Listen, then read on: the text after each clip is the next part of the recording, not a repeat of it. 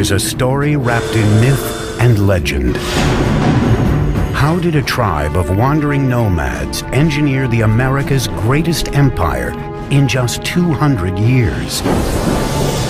They had to devise engineering systems which were extraordinary for their age. Their civilization rivaled Rome in its sophistication. The Aztecs had the best technology that could be produced in the conditions of which they lived.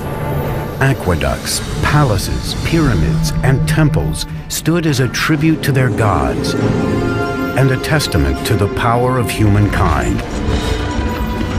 The Aztecs' crowning achievement was a gleaming capital city that astonished European explorers called the Venice of the New World. The city spread out, glittering against its canals and its lake, bedecked with fine trees and beautiful mansions.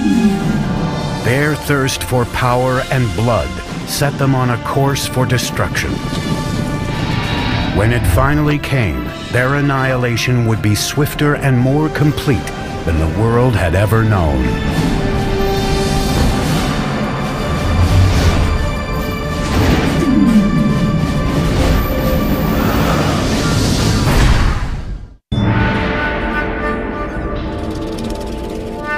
(1325 AD), central Mexico, near modern-day Mexico City.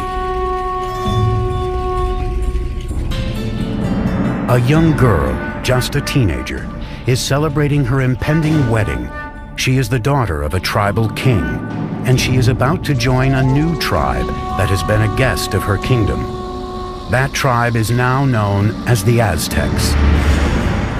As part of the ritual, 5 Aztec noblemen lead her to an ancient temple for the ceremony. But as she reaches the top, the noblemen suddenly veer her away from the altar and onto a slab of stone in front of the temple, one used for sacrifice.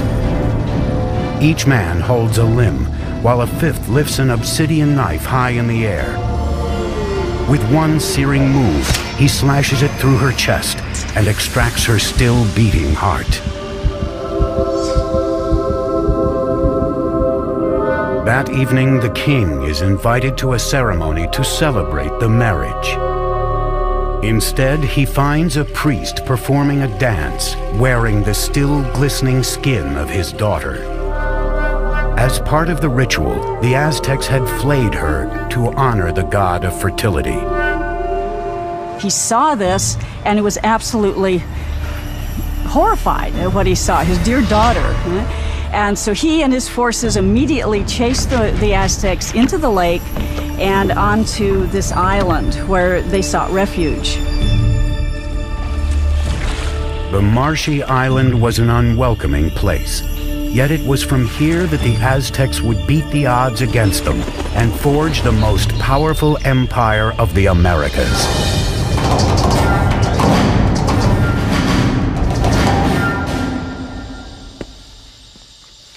Hi, I'm Peter Weller. When I think of the Aztecs, I think of an elegant people with beautiful skin and flamboyant headdresses of many colors, and I think of floating cities and a terrific song by Neil Young about Moctezuma and Cortez. But I also think of knives, of obsidian glass ripping into chest cavities and hands, pulling out bleeding hearts and holding them high. Most of the Aztec sacrifices were performed in a temple atop a stone pyramid like this one. The Aztecs felt that without these offerings, the sun would literally cease to rise and the universe would die. Now, Aztec history is a fusion of fact and myth. But what we do know is that this murder, as horrific as it was, not only marked the beginning of the Aztec Empire, it also marked the location from where it would rise. The island the Aztecs were banished to after their disastrous sacrifice of the princess was in Lake Texcoco, the largest of 5 interconnected lakes covering a valley about 40 by 70 miles.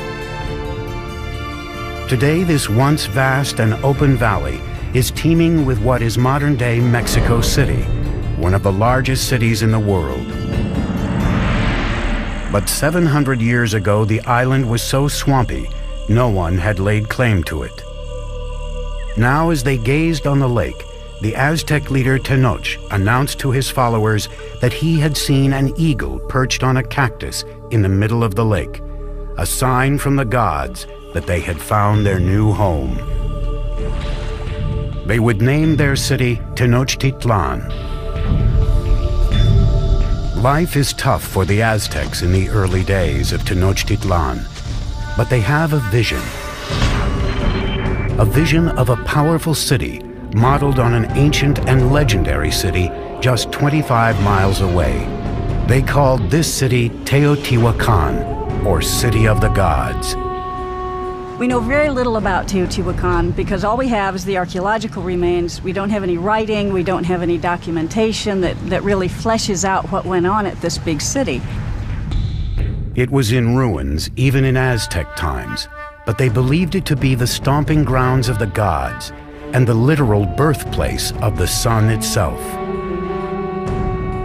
The place the Aztecs most revered in Teotihuacan was a pyramid that rose above the tree line. It was called the Pyramid of the Sun.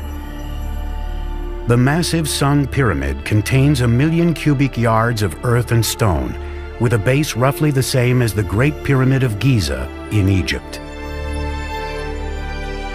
The Aztecs believed Teotihuacan was laid out in the image of the cosmos, created by their gods.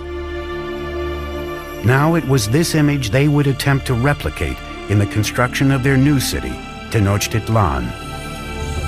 Taking on the challenge would be an Aztec leader named Acamapichtli. In 1376, he embarked on an ambitious plan to engineer an advanced city at Tenochtitlan. But there was a problem. The swampy islands that they took over needed a lot of work. When they started to build anything, it would begin to subside. There was simply no foundation on which to build. The Aztec solution would revolutionize the architecture of the Americas. They began by anchoring their buildings deep in the ground using a system of pilings made from wood. Workers cut stakes into 30-foot lengths, 3 to 4 inches wide. These were driven into the soft ground to make a foundation. The pilings were often surrounded with volcanic stone to add strength. Masons and bricklayers could then build walls on top of this base with confidence. They have found wooden pylons to hold the foundations of the pyramids. The fact that it didn't sink or the fact that it didn't just topple, I think that's a major feat of engineering. Tenochtitlan was an island city, but the lakes surrounding it were very shallow, sometimes only 7 feet deep. The whole thing looked like a giant metroplex floating on a pond. Originally, the only way to get from this floating city to the mainland was by boat. But the Aztecs eventually devised a series of causeways, sometimes 45 feet wide, that would connect their floating city to the mainland provinces. The causeway was supported by strong wooden pilings, the same pilings that supported their temples and other buildings. Thousands of these pilings had to be driven deep into the lake bed, and this presented a logistical challenge that could only be met by a strong, skilled labor force and the best of Mesoamerica's engineers. To build a causeway, 2 lines of stakes were laid out. Then the space between them was filled with stones and earth until it reached several feet above the water level. This allowed the road to support enormous weight. These causeways were built very straight, they were very wide, with bridges that would open up that connected the city to the north, to the west, and to the south. The roads enabled the Aztecs to transport larger, heavier materials for building. But this presented a new challenge. There were no beasts of burden in Mesoamerica, so everything had to be done with humans. No carts, no wheel. Small loads would be carried on the back with a rope hung from the forehead. Large items like stone blocks or sculptures for a temple would be dragged by huge numbers of men pulling ropes, possibly using logs as rollers. Legend has it one stone bound for a temple required a force of 50,000 men to drag it from the mountains on the mainland across the causeway and into the city. The causeways would also present the Aztecs with a new way to get fresh water to Tenochtitlan. In the past, the Aztecs had transported water in canoes from the shore. But a huge boom in the city's population meant they needed a higher-tech solution to keep up with demand. They wanted to use water from the springs on the mainland, and so they wanted to build an aqueduct. But the springs were under control of the dominant tribe in the region, the ruthless Tepanecs. The Tepanecs were the controllers or the dominators of all the valley. They had a very strong empire. So they were the lords of the valley. So the Aztecs were tributary subjects to them. As the Aztec population grew, tensions with the Tepanecs began to simmer. Now the Aztecs decided to issue an ultimatum that could change the balance of power in the region. The people of Tenochtitlan not only demanded that the Tepanecs give them the water, but also demanded that they help construct the aqueduct. The Tepanecs' answer was swift and brutal. The Tepanec king, Maxtla, sent assassins who murdered the reigning Aztec leader in cold blood. This was the final straw. After decades of domination, the Aztecs would finally make their move and wage war against their ruthless overlords. And they would launch a series of wildly ambitious building projects around their growing island city that would earn them a reputation as the greatest engineers of the Americas. It is 1428, and the Aztecs have declared war on their overlords, a tribe called the Tepanecs. But to defeat the Tepanecs, they would need a little help from their neighbors. The Aztecs approached the nearby city-state of Texcoco. There, a decisive leader was on the rise. His name was Nezahualcoyotl, and his domineering leadership would be instrumental in forging the Aztec Empire. With Nezahualcoyotl at their side, the Aztec underdogs would go for the jugular. They launched an all-out attack on the Tepanec capital. After a siege of more than 100 days, they broke through Tepanec defenses and slaughtered their oppressors. After capturing the Tepanec king, Maxtla, King Nezahualcoyotl personally cut out his heart and sprinkled his blood into the waters of Lake Texcoco. Suddenly, the tables had turned.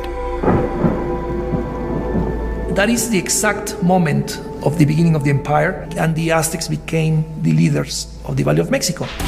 After conquering the Valley of Mexico, the Aztecs could now turn their attention to bringing clean water to their growing city.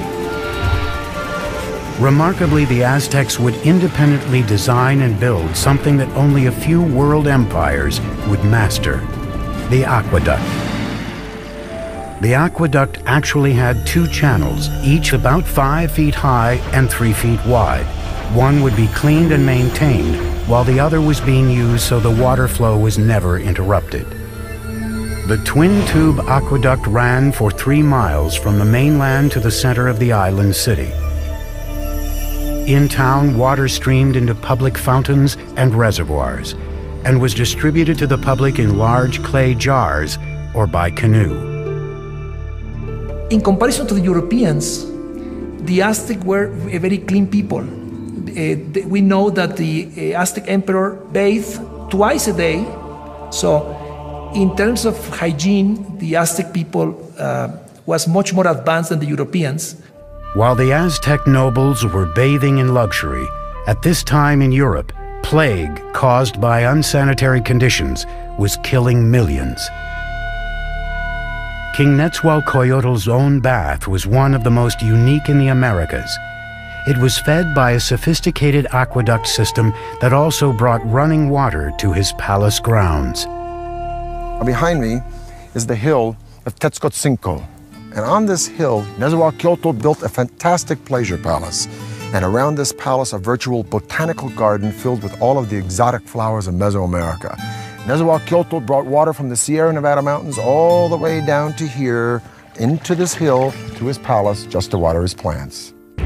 To install an aqueduct there, Nezahualcóyotl had to fill a huge gorge between Tetzcocinco and the next hill. As the water arrived at the first hill, it gathered in small pools built to control the speed of the flow before it reached the aqueduct. After crossing the aqueduct, the water ran in a circuit around Tetzcocinco Hill, spilling off over the sides in rock-cut waterfalls to water the gardens.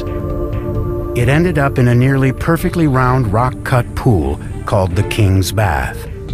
And from here, he could look upon his domain of Texcoco, and he could look down at the botanical gardens that he was watering with his fantastic aqueducts. It is indeed a bath fit for a king. By the mid-15th century, with their empire on the rise, it was time for the Aztecs to choose a sovereign leader. He was called Moctezuma, and he would be the first of two emperors with this now famous name. Moctezuma's first order of business was to extend the empire's borders. The Aztecs captured city-states southward to the valley of Oaxaca, westward to the Pacific, and east toward the Gulf of Mexico. By 1449, the empire contained as many as 15 million people. In the short span of 100 years, the Aztecs accomplished the impossible. They had toppled the Mesoamerican world order. But while the Aztecs dominated militarily, their island city was vulnerable to a different kind of enemy. Like New Orleans, Tenochtitlan was constantly doing battle with water. And one of Moctezuma's first projects was to protect his city from the deluge of water surrounding it.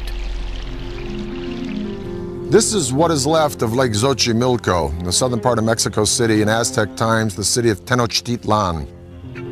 This lake, like the other four lakes that surrounded the city, were spring-fed.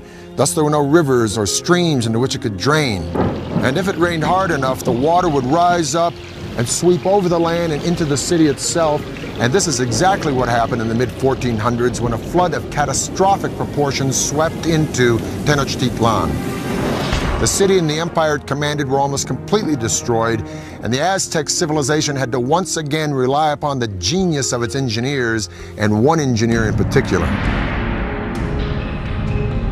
Moctezuma enlisted the help of his old ally Nezahualcóyotl to protect the city he was rebuilding from the lake.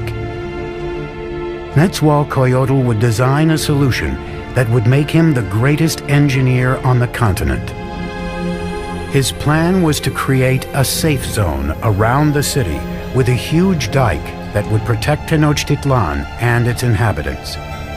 It was designed to be larger than any earthwork anywhere in the Americas at the time, running for 10 miles just east of the city from the southern edge of the lake across to the north. The walls were a wickerwork construction made of sticks, reeds, stone, and earth. Since the lake was shallow, the dike was only about 12 feet in height, but some 27 feet wide. Nezahualcóyotl fitted the dike with sluice gates, most likely wooden doors that would be raised or lowered to control the water level behind it. The dike also served another purpose. It protected their water supply. It was important to build some sort of protective mechanism to keep salt water out of the freshwater western part of the lake. An army marches on its stomach, so said Napoleon. Now, an ample food supply for civilians is a no-brainer in the critical development of any civilization. But the Aztecs perfected a unique method, not only to provide a substantial food supply for its civilian populace, but to fuel the military expansion of its empire. This revolutionary engineering was called chinampas, a system that allowed them to literally create new land to farm and to live on. If you're going to have a city of any size, you have to provide room for them. And so what they did was build up these chinampas in the lake bed. Basically, Chinampa is an artificial island built in the lake. They look like narrow football fields, about 300 feet long by about 30 feet wide. A chinampa was built by weaving a web of sticks floating in the water and piling reeds on top of them. Mud was then scraped from the lake bottom and piled atop the reeds to form the chinampa. It took 4 to 6 men 8 days to build the average chinampa. They were connected to the city by massive navigational canals that would take thousands of men months to build. A chinampa like this one could produce up to 7 crops a year, whereas a farm on the mainland could yield 1, maybe 2, maybe 3 at the most. As a crop was ready to harvest on a chinampa, seedlings from another would be sprouting out of mud that would be spread on a boat adjacent to the chinampa. Then when the seedlings were ready, they'd be transported to chinampa, and this cycle would be repeated over and over and over again on hundreds and then thousands of chinampas. Now, it was this technology that transformed Tenochtitlan from just another tribal town in the 14th century to a dominant and thriving city-state. With their city's infrastructure in place and vast lands under their control, the Aztecs would push the boundaries of their empire further than ever before. They'd create a far-flung network of roads, Aztec superhighways. But as the empire grew, so too did their practice of human sacrifice. Soon, rivers of blood would be flowing through the streets of Tenochtitlan.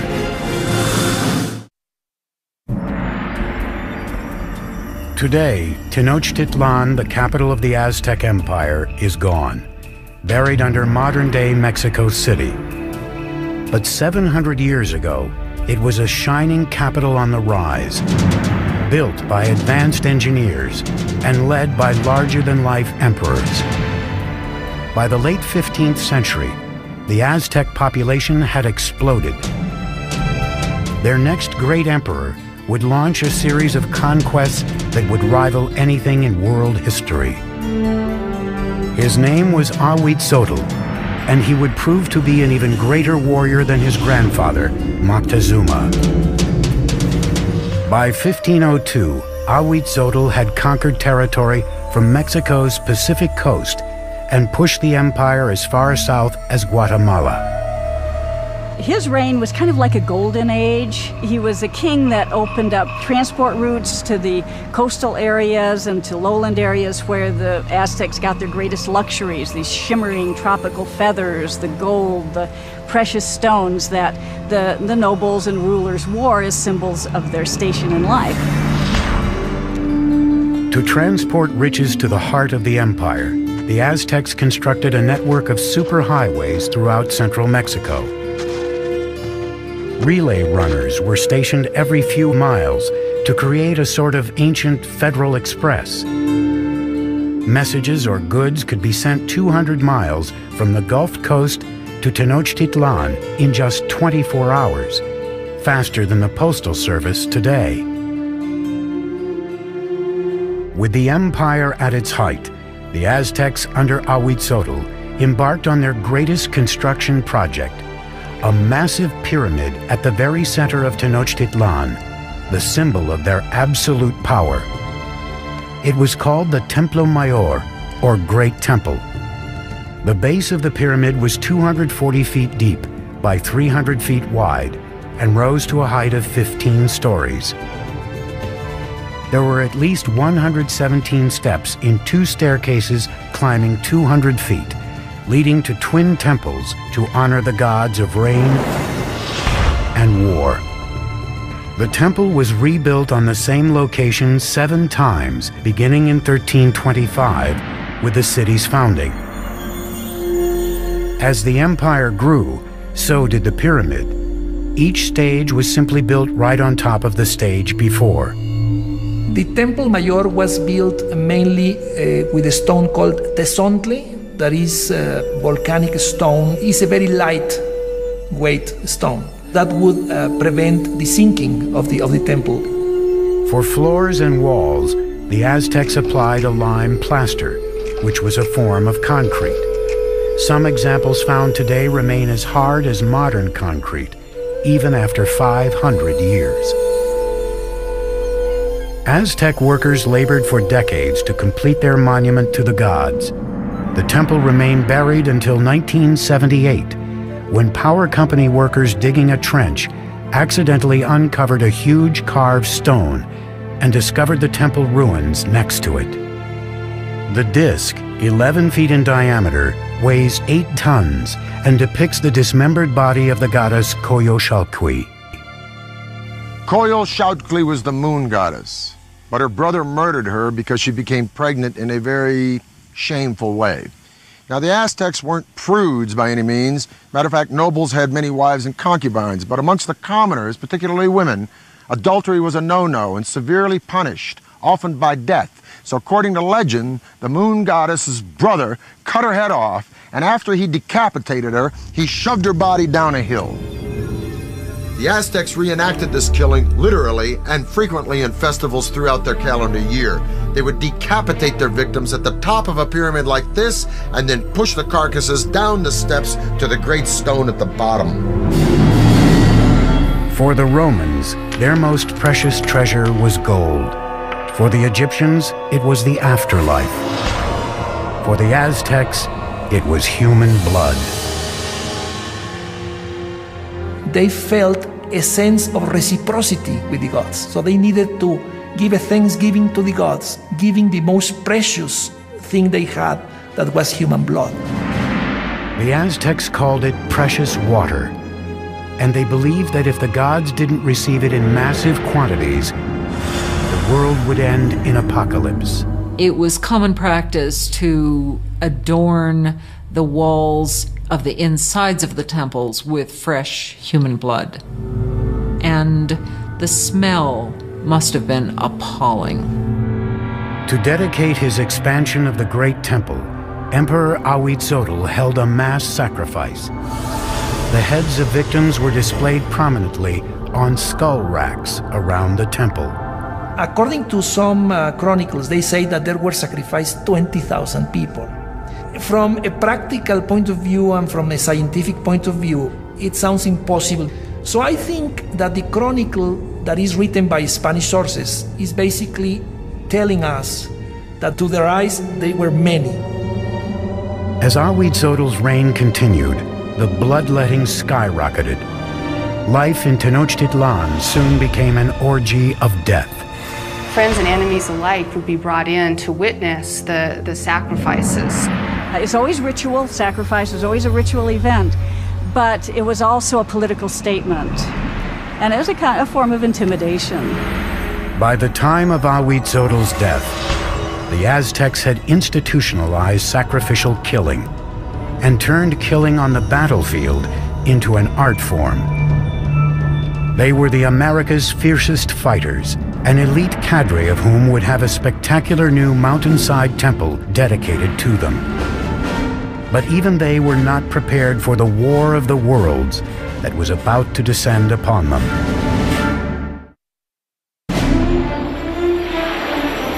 In 1502, Ahuitzotl, Emperor of the Aztecs, is dead. Moctezuma II, a 34-year-old former priest, comes to power. A world away, in Spain, an 18-year-old notary named Hernan Cortés is preparing to cross the Atlantic to join in his country's conquest of the New World. This is the zenith of the Aztec Empire. It now covers at least 80,000 square miles, reaching out from Tenochtitlan to both coasts and as far south as Guatemala. Some 25 million people are subject to Aztec rule. 38 provinces containing innumerable city-states are paying them heavy tribute, making the emperor and nobles fabulously rich. The city spread out, glittering against its canals and its lake, bedecked with fine trees and beautiful mansions. And Moctezuma II presided over it all. He was known for his statesmanship and military skills. A tough leader, he slaughtered the population of towns that wouldn't bend to his rule. but privately he was troubled. It seems that Moctezuma was a passive individual, perhaps even a depressive individual. Legend says that when he witnessed a comet streaking across the skies over Tenochtitlan, he spent the rest of the night in tears. As the weeks went by, he became increasingly paranoid.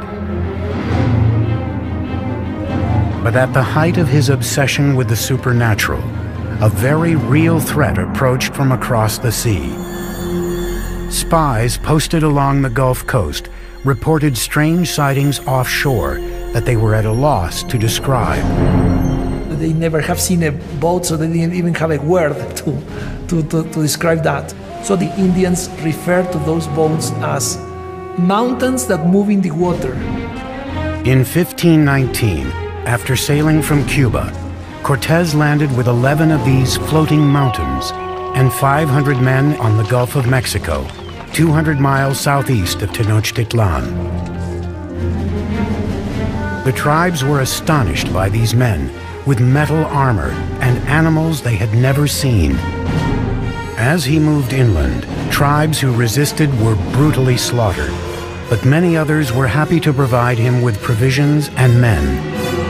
One of the ways in which one local lord down on the Gulf Coast curried favor was to give Cortés and his company a group of women who were to not only provide for them in housekeepers sort of manner, but were also clearly meant to be courtesans as well and provide sexual services to them. But among the concubines, one in particular caught the eye of Cortés himself. She was the daughter of a chieftain who had been sold into slavery and was called La Malinche. They developed an intimate relationship, and in time she bore a son to him. And he would have been one of the first people of mixed blood in the New World. But she was much more than a mistress. She became an interpreter for Cortés, and her role expanded to advisor and intermediary between him and the Aztecs.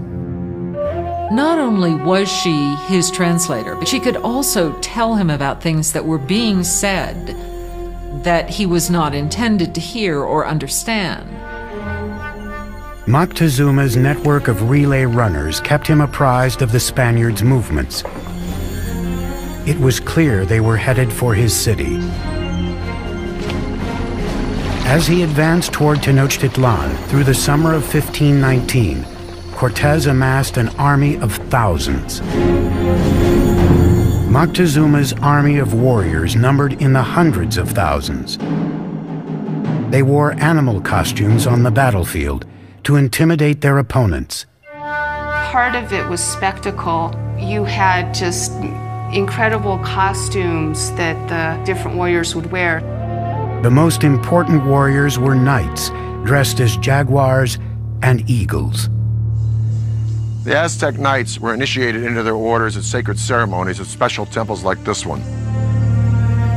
This is the cave temple at Malinalco, one of 6 temples on this remote mountainside, a few hours south of Mexico City. It was finished by Moctezuma II around 1502, shortly after his coronation. Now, over in Europe, Michelangelo was pounding out the David for the Republic of Florence. But while Michelangelo was carving the David, the Aztecs were here carving this temple right out of the side of this mountain. And it is the only temple in the entire Western Hemisphere built in this manner. At the bottom of the stairs of Cuauhtli are the sculptures of 2 jaguars. On each side of the door there are the remnants of 2 warriors. Now the door itself represents the open mouth of a giant serpent. You can literally see its tongue coming out of the room. The Aztecs believed that this was the entrance to the womb of the earth. Now the privileged warriors would come here, go into the room with sculptures of eagles, have their noses pierced, and offer blood and sacrifice to Huitzilopochtli, the god of war. But this would be by no means the last time these Aztec warriors would spill their blood. The first meeting between Cortés and Moctezuma would be peaceful, but the conquistador knew a huge and bloody clash between the old world and the new would soon take place. And the annihilation that ensued would become one of the most frightening events in the history of the Americas.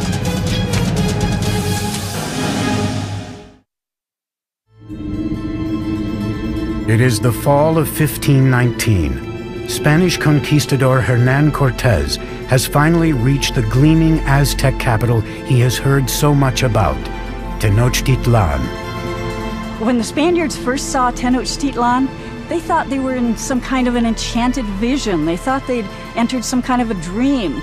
A massive force of native warriors, allied against the Aztecs, accompanies him as he advances on the main causeway into the city. The meeting of Cortés and Montezuma on a causeway approaching Tenochtitlan had to be one of the most remarkable events in world history. It's really a meeting of two different worlds. And Cortés offered his hand, but the minute he started to do that, to actually touch Montezuma, the noble attendants around Montezuma pushed Cortés away and said, no, no, no, that's a total indignity. Nobody touches Montezuma, the great lord of the land. The meeting of the two worlds was peaceful, but fraught with tension. Moctezuma by this time had become increasingly impulsive and prone to bouts of hysteria. So the encounter was an encounter of sensing the forces, no, in each side.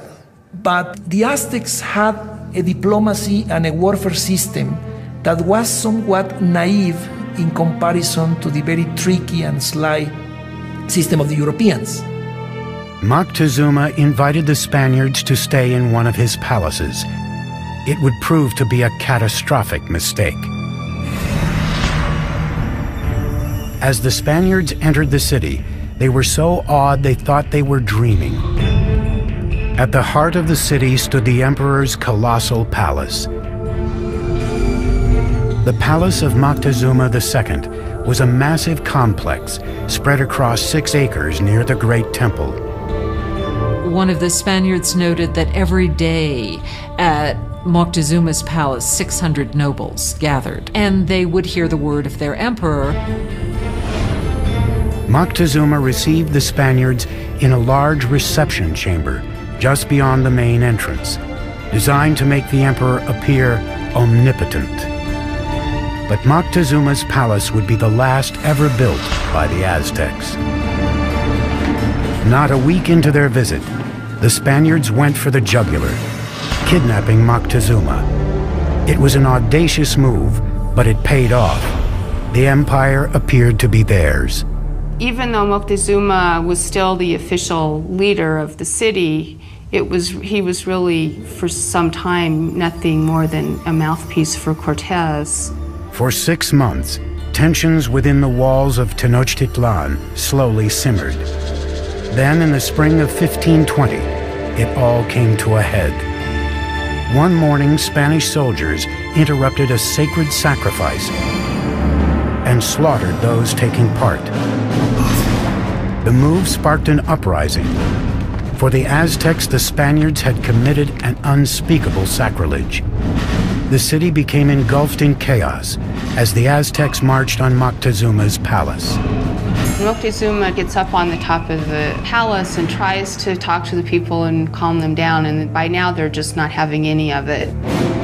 Moctezuma had become nothing more than the Spaniards' puppet, a betrayal so great in the eyes of his people, they pummeled him with rocks and arrows. Shortly after, Moctezuma's lifeless body was tossed from the palace walls. Whether he died at Spanish hands or from injuries inflicted by his own people may never be known. And the Spaniards at that point decide this would be probably a good time to leave the city. On the night of June 30th, 1520, the Spaniards attempted to escape under cover of darkness. But they can't separate themselves from the plunder that they've gotten so far, so they're weighted down with all of the things that they want to take with them. They were easy targets for the Aztec warriors, who caught them on the causeway. bodies quickly piled up in the water. 400 Spaniards were killed along with several thousand of their Indian allies.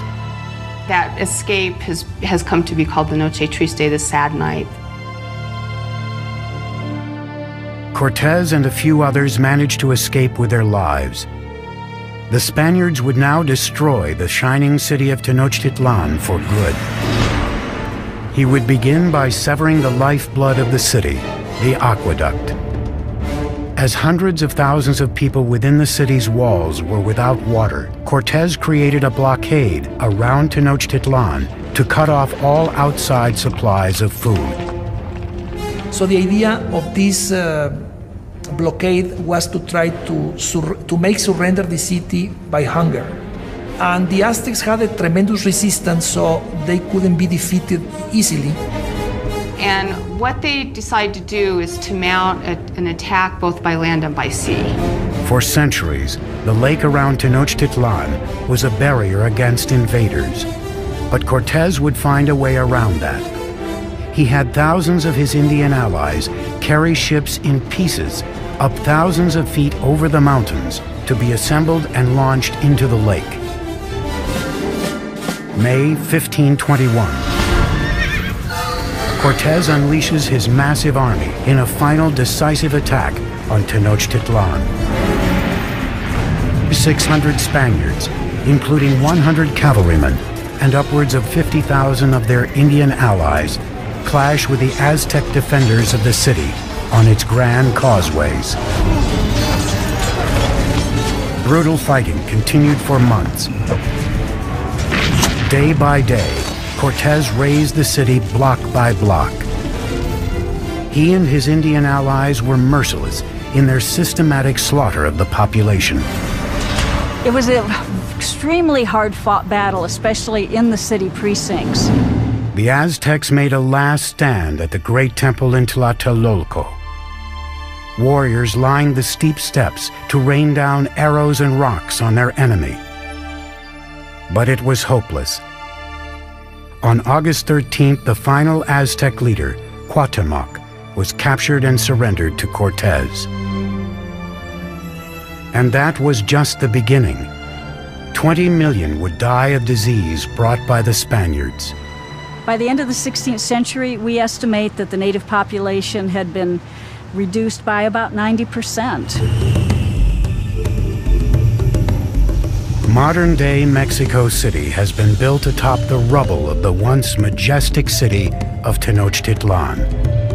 The Spaniards leveled it during the construction of their own colonial capital, even using stones from the great temple to build their cathedral still standing next to the temple ruins.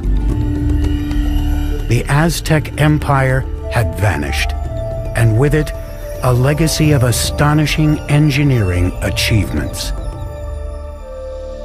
It has become clear from their sophisticated systems of urban planning, agriculture, and waterworks that the Aztecs stood among the most advanced of the world's great empires. The cave temple here at Malinalco is one of the few truly impressive Aztec achievements that the Spanish did not destroy. And stunning sights such as this beg the tantalizing question, if the Spanish had not come, what would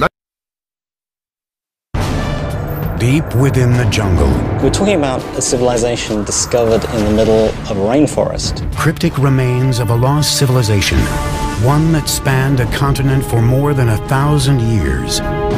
They definitely had attributes of the supernatural. They were the ancient Maya. Their rulers filled vast cities with sky-high pyramids, ornate palaces, and lavish plazas. They were masters of their environment. They were very resourceful in figuring out how to harness the energy, creating amazingly sophisticated works of art and engineering, and sustaining a civilization for 1,500 years. Then, after generations of prosperity and innovation, the ancient civilization collapsed, turning bustling cities into ghost towns to be reclaimed by Mother Nature. Centuries later, answers to the mystery surrounding these majestic people and the godlike kings who ruled them tell a story of conquest, ingenuity, and disaster.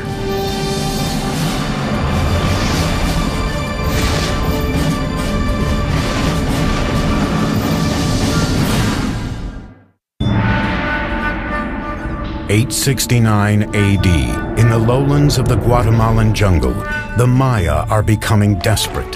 Food and clean water are dwindling. Thousands of people are starving. And malnutrition and disease are ravaging the population. The Maya no longer trust their divine rulers to appease their gods. Political turmoil plagues the kingdoms, and one by one, the great city-states are being abandoned. The ancient Maya civilization is crumbling. City after city, area after area begins to fail. Cities are abandoned, kings disappear, and what had been classic Maya culture really comes to an end. What happened to this great people? Even today, scholars are still mystified. We know that people began to disappear. The question is, how did that happen? The answer may lie in complex hieroglyphics known as the Maya Code. A hieroglyph is a complex way of conveying all the information that Maya people could think or express. And it's the only example in the Americas of a complete, complex system of writing.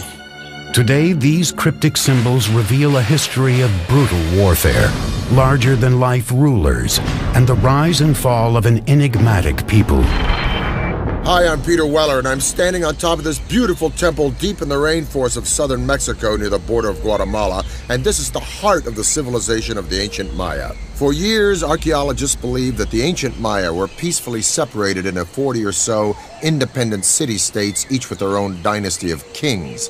For what we could tell, there seemed to be trade, communication, but there didn't seem to be any particular imperial aggression motivated by a thirst for land or power outside of a king's own territory. But in the last half-century, these theories are starting to fly in the face of a different story because hieroglyphs like this one, the remnants of the ancient Maya's advanced writing system, are painting a whole new picture. The touchy-feely 1960s and New Age ideas of a gentle and loving people are being fast replaced by a much more complex reality of city-states, butting heads and bloody clashes. And now we have evidence that brutal battles and human sacrifice were fundamental components of life among the ancient Maya.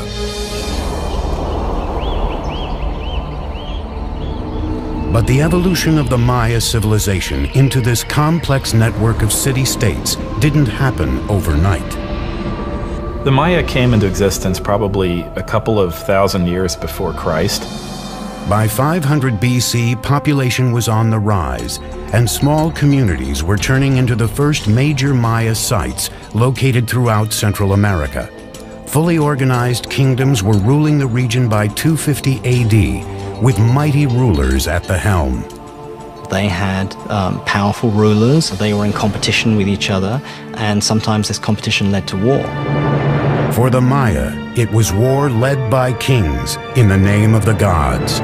Maya kings were people like us, but for the Maya, they definitely had attributes of the supernatural. The price of devotion had brutal and sometimes deadly consequences. People owed a blood debt to the gods. It wasn't that they didn't regard human life or human blood highly. Quite the contrary. Human blood and human life was the most precious, the most sacred thing that could be offered to the gods in order to repay the blood debt that was incurred at creation.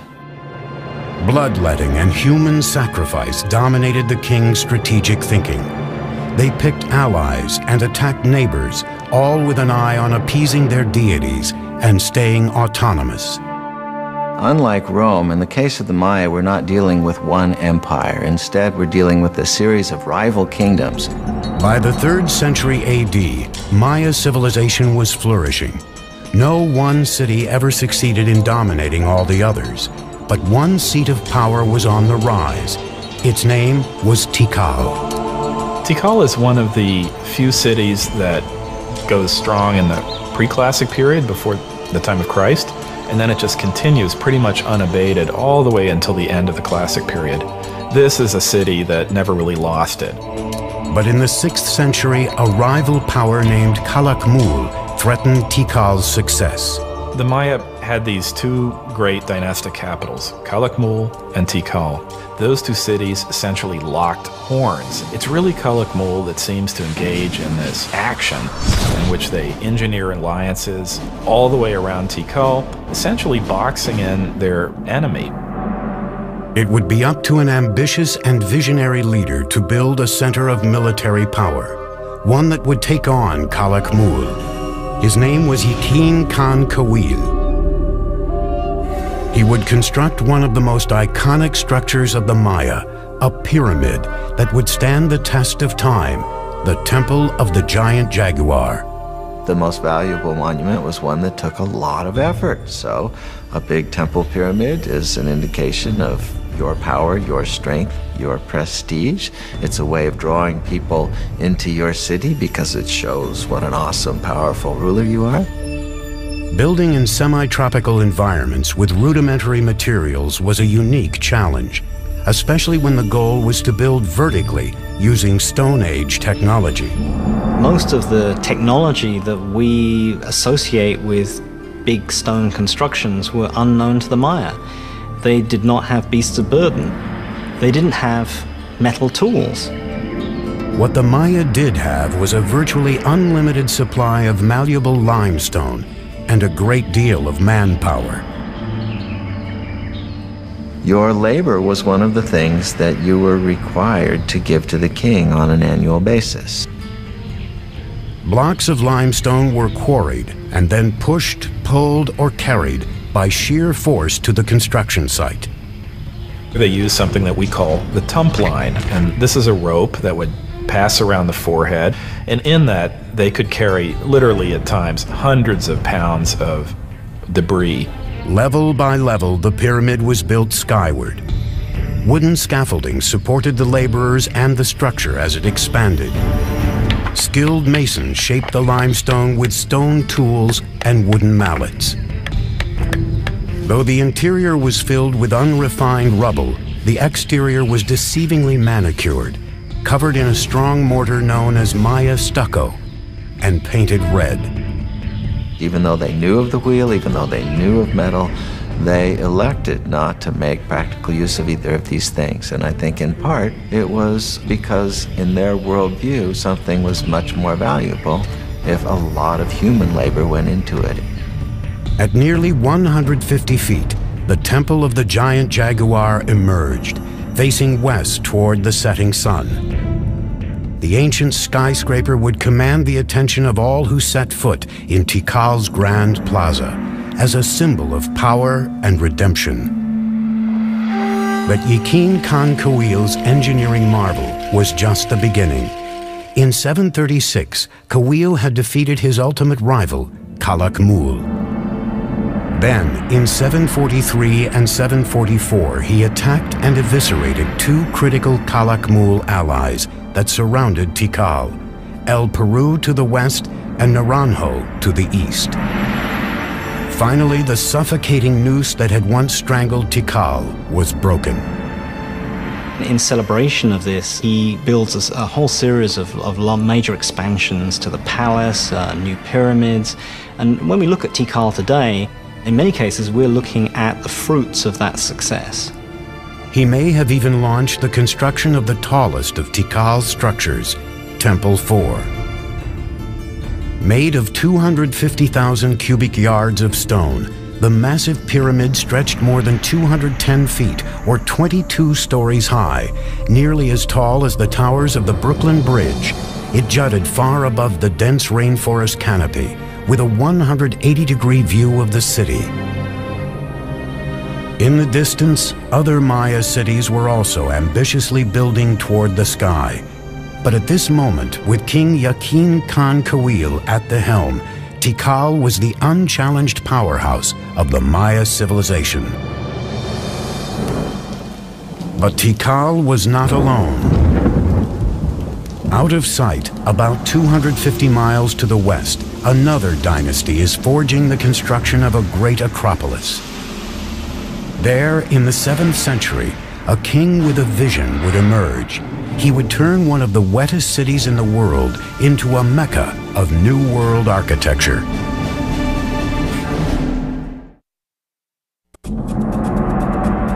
611 AD, on the outskirts of the Maya world in southeast Mexico, a city by the name of Palenque is on the ropes. It launches a last-ditch defense against regional powerhouse Calakmul. Palenque's forces are overwhelmed, and the king is killed with no male heir to the throne. Because Maya kings were thought to be divine lords, their lineage is key to survival. The end of a dynasty usually spelled disaster. Yet at this critical moment, one of the greatest building campaigns in Maya history was about to begin in Palenque, and the king behind it would remain unknown until the middle of the 20th century. In 1949, some of the questions regarding the mysterious dynasty of Palenque are answered when archaeologist Alberto Rusluye is excavating this 75-foot high temple, now called the Temple of the Inscriptions. Now, I'm in pretty good shape, but those guys had headdresses and big robes, obsidian knives and swords. I thought I'm in pretty good shape, for an old guy anyway. But I don't know how they did it. And I don't know how Alberto Ruslier did it. But I still got a lot to go. And when he gets up into the sanctuary, he looks around. And he notices on the floor a row of holes covered with stone stoppers. And he figures out that these holes were made for ropes in order to pull up the slab, just like I'm on a trapdoor. So he pulls up the slab, this one exactly, and he follows a steep staircase filled with dirt and debris. He's never seen a Maya pyramid like this before, so his men start digging and digging and digging into the unknown. The wet stairs are very slippery from the moisture and time and the rain from the forest, and he finally gets down to a plateau. And he notices that the whole pathway doubles back and then continues, and he finds hidden doors, secret passageways, signs that a lot of thought and calculation went into building this structure. Finally, after 3 years, after 3 long years, he gets to the bottom of this 80-foot stairway, and there he sees a small corridor. And in the corridor is a stone box, and in the box are 6 skeletons, the remains of souls who were sacrificed to protect the person for whom this temple was built. But he still doesn't know who that person was. And then he finally sees a huge door, a massive triangular stone. So his men and he open it, and then they go in. And behind this huge triangular door is a vaulted crypt about 30 feet long and 23 feet high. And inside the crypt is this massive sarcophagus carved from one piece of limestone. And on top of this sarcophagus is this magnificent lid with these expertly carved images of a king. Along this edge, by the way, which is covered with cinnabar, this red stuff, is poisoned to the touch to keep looters from coming in here and ruining it. And by the way, if the ancient Egyptians might have used this, we might have had more antiquities coming out of that country today. But along this edge is the image of a shield. And up in the sanctuary is another image of a shield. And the ancient Maya word for shield is pakal. So Alberto Rus had discovered the tomb of the most important Maya king, Pakal the Great. Pakal's ascension to the throne in 615 AD came during the most critical time for Palenque. With no direct heir, the elders of Palenque had turned to an outsider, a royal who lived outside the kingdom named Lady Sakkuk. Now she returned to Palenque with her adolescent son, Pakal. The future of Palenque hung in the balance as the young boy was crowned king by his mother. He was just 12 years old. She sort of kept the throne warm for him for over 10 years while he was growing up. As the young king grew into adulthood, Pakal had to deify himself to legitimize his rule. He declared his mother to be the living embodiment of the first mother, who created humans and the gods. He then was the son of a goddess, an exalted position that removed any question of his legitimacy. He was almost certainly a charismatic fellow. He had to have been. He had no power base. He had to do it almost on pure charisma and determination. As a Johnny-come-lately, as someone who needs to prove himself, he's going to be as splashy as possible, and so he constructs the most gaudy buildings imaginable. He is establishing all sorts of new architectural patterns. To authenticate his lineage, Pakal set off on a building spree to revitalize his battered kingdom. One of his first orders of business, the renovation and expansion of the royal palace, an impressive structure that sits in the heart of the main plaza. More than 70,000 square feet, the palace would become a maze of galleries, chambers, stairways, courtyards, and tunnels, and was designed to reflect his ideas of grandeur. At first, Pakal's architects, like those throughout the Maya world, employed what is called the corbelled vault to support their soaring structures. Now, this was a pretty straightforward structure where a series of lines of stones of ever-decreasing height are laid on top of each other. So it forms really a kind of inverted V shape with a row of capstones along the top. But the corbelled vault left something to be desired. This basic construction limited interior space and light and forced architects to build walls wider than even the space it enclosed. Driven by a determined king, Pakal's engineers now looked for solutions to this problem. What the Palenque designers succeeded in doing was lightening the weight. They produced sort of honeycomb structures on the top of these buildings. They could make their spans wider, area, more light could come in. These innovations reduced the stress on the load-bearing walls, creating a more open and inviting feel than the traditional Maya buildings. Over 60 years, Pakal's builders became the best in the New World. But it wasn't until the end of his rule that Pakal commissioned one of the most complex and imaginative projects ever attempted by the Maya, the Temple of the Inscriptions. The discovery of the Temple of the Inscriptions changed all our ideas about Maya pyramids. They weren't supposed to be mortuary shrines. Inside, along a stairway leading down to the tomb, engineers built a psychoduct, or hollow tube.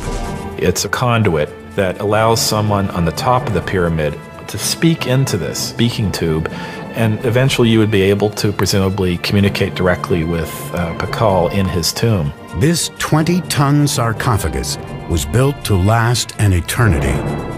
This actually had a lid which was rolled off to one side, and there was a cavity for his body to be put, so that when he eventually did die, the door was sealed and the stairway was blocked. His architects and sculptors designed a coffin rich in symbolism, portraying the resurrection of Pakal in the afterworld. Royal scribes were ordered to draw a grid to accommodate 640 glyphs that would tell the story of Pakal's reign. Many Maya pyramids don't leave much textual record on them. The opposite is the case in the Temple of the Inscriptions. Everything about it, from these huge tablets on the summit to the information inside, proclaims that this is the final resting place of the founder of one of the great Maya dynasties. In 683, during Pakal's 68th year as king, the 12-year-old boy who grew to be one of the great Maya rulers died at the age of 80. He was covered in red cinnabar and adorned in lavish jewelry. A jade mask was placed over his face. Though the legacy of Pakal the Great would be hard to match, his son had been waiting on the sidelines for nearly 50 years. With the clock ticking, he would launch a series of building projects harnessing the laws of physics and Mother Nature.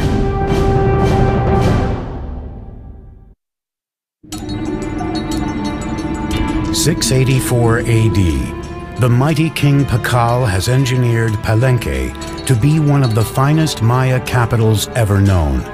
After 68 years on the throne, his body is buried in a tomb that rivals those built for the Egyptian pharaohs. Now it is up to his son to build upon his father's legacy and cement his own reign. His name was Khan Balam. Pakal was the founder of a dynasty, but his son was a great consolidator. He was someone that was going to make sure that that dynasty would continue. The 48-year-old king immediately threw himself into an ambitious three-pyramid complex that would stand as his own monument for the ages. He designed and constructed the cross group, one of the most intricate and beautiful groups of ceremonial temples ever constructed in the Maya world. These are his memorial, and they tower above the palace. They look down on the works of his father, and in some ways, I think they represent a statement of individuality, that he himself is going to leave his imprint on the city, just as his father did.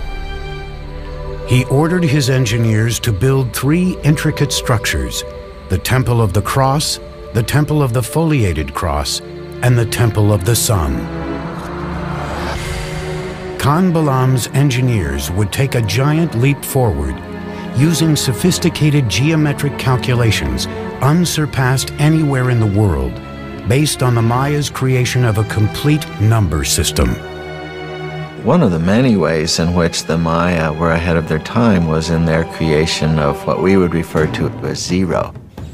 With a similar combination of a shell which represented zero or completion, and then a dot, number one, and then a 5. By just placing them in different positions, they were able to multiply, and reach incredible numbers. The Greeks and Romans were tremendous engineers, theologians, historians, and so forth, but were very limited by their mathematical system because they didn't have a zero. So here you have the irony that they were able to produce great public works, philosophy, and whatnot, but were really pretty lousy mathematicians compared to the Maya. Khan Balam's engineers' advanced mathematical observations may have included the discovery of proportions like the square roots of rectangles and something called the golden mean, a naturally occurring proportion that can be seen in animals, nature, and even the human body as 1 to 1.618. Measure a person from his head to his belly button, and then from his belly button to his feet. You get a proportion very close to 1 to 1.618, the golden mean. Some scholars believe this proportion has been appearing in structures for thousands of years at places like the pyramids of Giza in Egypt and the Parthenon in Greece. Da Vinci's Vitruvian Man is a study of this proportion, and some even say he painted the Mona Lisa using this ratio in her features. With nothing more than some sticks and a cord, Khan Balam's engineers may have been able to measure the square roots of rectangles. In the Temple of the Cross, these shapes would be used to mark the two main piers of the facade, the width of the medial doorway and the interior walls. The golden ratio can be seen in the rear chambers and the base of the structure, with the side wall as 1 and the back wall as 1.618. By using repeated squares and natural proportions in the Temple of the Cross, a beautifully calculated floor plan took shape, full of geometry, mythological history, and a king's own legacy. But not all engineering in Palenque was done with an eye on the afterlife. Palenque's engineers also had to focus on more practical needs. One of the names of Palenque is La Camha, which means place of great waters. We have 4 rivers running through Palenque year-round. We have dozens of springs. We have water everywhere. These riches came with challenges. Palenque was surrounded by steep hills, natural springs and creeks that carved their way through the base of the site, leaving only bits and pieces of flat, water-free land for building. Unlike most Maya cities, the problem facing Palenque wasn't how to store water for the dry season. It was how to deal with an overabundance of water. As you can see, everything is green here. It rains every day. So to meet this challenge, the city planners devised a unique way of diverting the pre-existing streams by building subterranean aqueducts that would channel the water underground, thus saving more land on top for cultivation. These tunnels were lined with limestone and they were covered with our old friend from Egypt and Greece, the corbelled vault. Series of protruding stones, one on top of the other, formed sort of an arch overhead. Now these ceilings were so sturdy they could support the massive weight of Palenque's giant plazas overhead. So the people were walking along with the water rushing underneath them, being diverted away from the city, just like it is where I live today in New York City. What's even more impressive is that there are signs that Maya engineers may have figured out a way to create water pressure. They built water tunnels that ran through the rugged terrain into the city, often directed uphill. As they got closer to the main structures, the pipes got incrementally smaller. Like Roman fountains, the water pressure gained momentum as it coursed through increasingly narrower tunnels, eventually allowing for running water throughout Palenque's buildings. We have beautiful systems of sweat baths and swimming pools and aqueduct. In its day, it would have rivaled any of the Roman aqueduct systems. We don't see this use of water pressure anywhere else, and it doesn't appear again until the Spanish bring the technologies with them. Together, Khan Balam and his father Pakal ruled Palenque for nearly 100 years, pushing Maya engineering to a level never seen before. The future seemed bright for this city on the rise. But its years of glory are about to come to a sudden end. Something is happening in the Maya world that will cause the classic city-states to implode. By the 8th century, Palenque, Tikal, and the other kingdoms of the Maya world were expanding across the continent. Tall pyramids, unparalleled city planning, and sumptuous royal palaces advertised the glory of the great kings. Then, suddenly, these cities began to unravel, one after another. Royal sculptors stopped carving their monuments with historical information, and kings halted their construction projects. Maya civilization had plunged into darkness. It's not that the entire Maya lowlands is abandoned overnight. It's that, one kingdom falls here and another one 10 years later falls over here, then another one over here. The causes of the Maya collapse remains a great debate among scholars. We're really talking about a society that was pushing itself to the limits. There is no one single explanation for this implosion, but scholars seem to believe that environmental catastrophe led to a full-blown meltdown for the Maya civilization. The soil no longer produced crops, thus lack of food and polluted water produced malnutrition and disease. The Maya could no longer count on their kings to intercede with their gods because their great society was in a death spiral, and their kings, so long counted on for guidance and prosperity, were powerless to stop it. So sadly, but slowly and surely, the people voted with their feet, and the ancient Maya left their beautiful cities forever. There were no signs of mass graves. They did not vanish. Where did the millions of Maya go? If you wanted to go where it was happening, you moved north. Go north, young man. The cities that die in the south, and that's the only way to describe it, is they just go into oblivion, are never really replaced. But there are locations all around the Yucatan Peninsula where the cities not only thrive, but they begin to grow explosively. This growth was enhanced by an elaborate network of causeways called sacbes, or white roads.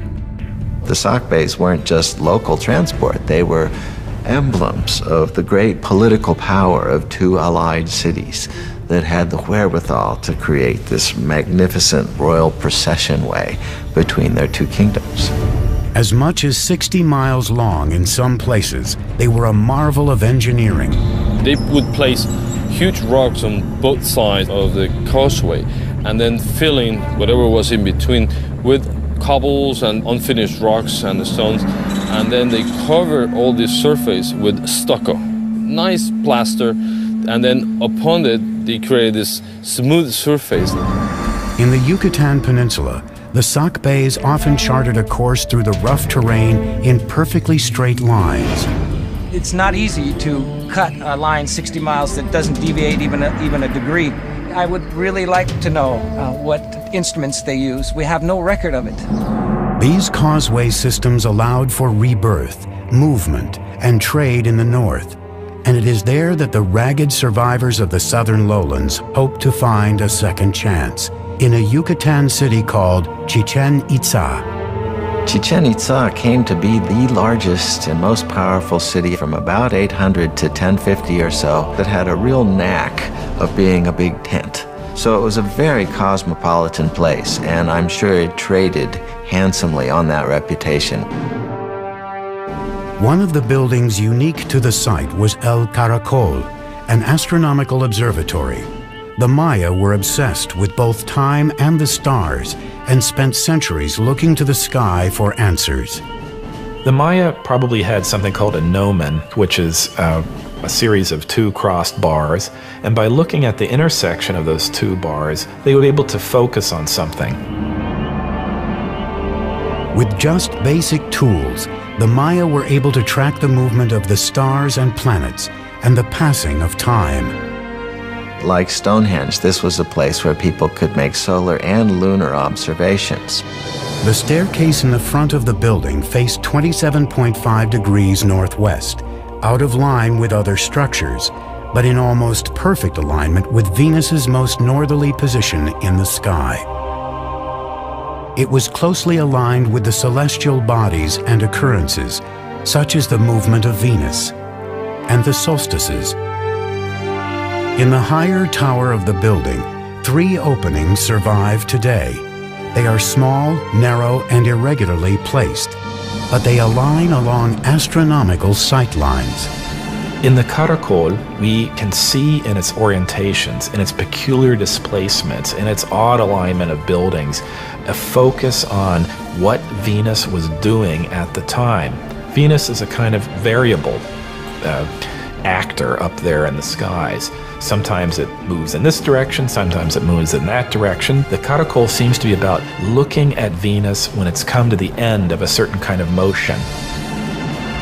This astute astronomical observation allowed the Maya to build their interlocking calendars that were more accurate than any other used in the ancient world. The Maya had 2 calendars, one ritual and then, the solar calendar that is very, very similar to what we use in the Western world. The Maya measured the solar year to be 365 days. Their measurements for the revolution of Venus and the occurrence of lunar eclipses were equally on target. In just 200 years, the Maya had achieved a rebirth in the wake of the catastrophic destruction of their southern cities. But now the North would face an even deadlier enemy, one that was capable of annihilating the Maya while leaving their cities intact. In the 9th century, the classic Maya cities suddenly and mysteriously collapsed, ending the era of greatest prosperity and growth. Rebirth in the North gave the Maya an opportunity to combine astronomy and engineering on an unprecedented scale. At Chichen Itza, signs of continuing obsession with the skies left a permanent mark on Maya architecture. The cornerstone of Chichen Itza was the 98-foot El Castillo, or the castle, built in the 9th or 10th century. The 365 steps equal the number of days in the Maya civil calendar. 52 panels on each side represented the Maya's 52-year cycle. 9 terraced levels equaled the 18-month Maya solar calendar. And the temple's axis was perfectly aligned so that specific shadows were cast twice a year. For any Maya standing and looking at the northwestern sector of the Castillo, they would see a balustrade and then a combination of shadows and the sun hitting that part just before sunset. And then several triangles form. And then at the very bottom of this balustrade, you have a nice carved serpent head, a snake coming down from heaven. And that is indicating the arrival of the rainy season. The Maya saw this phenomenon as a manifestation of the deity Kukulkan, the feathered serpent. The Mayas were able to actually record, the equinox. That day in the year where night and day, last the same. Every year, March 21st, you see the descent of Kukulkan. Surrounding El Castillo, the civic buildings took on a new characteristic: spaciousness, with a broad open plaza, temples, marketplaces, a ball court, and colonnades. So the colony hall not only housed the feasting events, but maybe individuals were brought into the plaza. The general public was probably invited, depending on the occasions, to come to the plaza and witness the arrival of this, traders, the merchants. Greek or Roman in appearance, these round columns were used as a new type of structural support and were an architectural first in the Maya world. The benefit of a column is that it allows you to create flat roofs. You're not investing all of your energy in creating stone buildings that are going to be containing corbel vaults, which may or may not collapse. The columns were simple in design. Round drums were placed one on top of the other, filled with rubble in between. A square section was placed at the top, and then flat rooftops made of stucco and wood were added to form expansive covered interiors. It involves people more openly in the life of the building and of what's happening within it than would have been possible with Maya pyramids of the full classic period. Those pyramids are mostly about exclusivity. It's about showing a space, holding it up high, but allowing very, very few people to look into it. The open column structures are much more inviting. But the welcoming atmosphere didn't last long. After more than 200 years of domination over the Yucatan, Chichen Itza suffered a fate similar to its neighbors in the south. It mysteriously collapsed. When the Spanish arrived on the shores of the Yucatan Peninsula in 1517, every large cosmopolitan center of the Maya world had been abandoned. Even so, a splintered Maya civilization living in small villages across the countryside put up a sustained fight against the conquistadors. They proved difficult to conquer because rather than taking a king captive or an emperor, as they did with the Aztec, they had to conquer one village at a time. And once they moved on to the next village, there'd be one behind them that would then begin to rise and revolt. Maya warriors killed conquistadors by the thousands, but their weapons proved useless against a more potent enemy: disease. Within 100 years, 90% of the population of the New World was gone. The Maya who survived faced further persecution. Friar Diego de Landa had been sent from Spain to convert the Maya to Christianity, and he ruthlessly enforced his religious teachings. Diego de Landa was a young idealist who came to the New World trying to save souls, trying to win converts to what he referred to as the one true faith. But the Maya didn't believe that they should instantly and forevermore reject all of their own beliefs. On July 12, 1562, Landa ordered an auto de fe, or burning of the Maya texts, believing they were the writing of the devil. This was the end of thousands of years of accumulated knowledge of Maya civilization, one of the great tragedies in human history. In a lucky twist of fate, 4 codices survived the inferno and wear and tear of time. By the 19th century, some of these books that happened to escape the clutches of these friars and their destructive urges began to make their way into public attention. Today, their survival story is just another mystery in the complex history of the Maya. The fact that they were able to sustain an urban civilization in the rainforest for 1,500